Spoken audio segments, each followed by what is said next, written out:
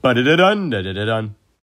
And then I told him, I don't care. Rich, you're like the worst storyteller ever. Literally every single story that you've told us ends the exact same way, with I don't care. Well, honesty is the best policy, Glade. Well, if I'm being honest, Rich freaking sucks.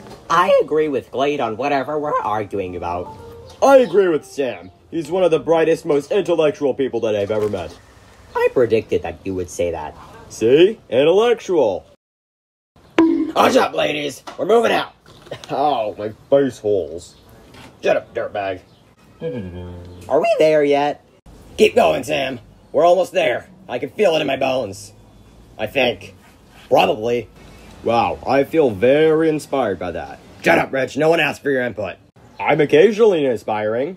Dude, let's just go. Wait, Glade, why aren't we trying to get back to base again? I'm gonna be real with you, dude. I just don't want to deal with Cherry's crap. There could also be evil people at our base. I like the tank. She was a worthy adversary for my combat skills. Didn't she shoot you in the face? A worthy adversary indeed. Alright, enough pleading. We're not gonna kill you. I have a family, man. Like the dog and a fish and pets and stuff. Yeah, I'm thinking the same thing. Listen, kid, you best shut up right now, or we're gonna have a problem. And when I say we, I mean you.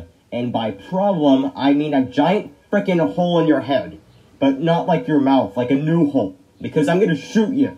Smooth. Shut up. Go, get in. Crap, I forgot to mention, we're out of gas. Bloody hell, King. I forgot, okay? Well, we still have to get out of here.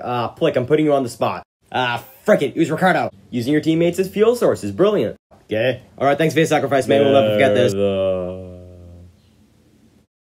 We're good. Now let's go grab the wolf hole. And if he moves, shoot him. I don't want any funny business. Hey, Biggin, do you hear that? Crap!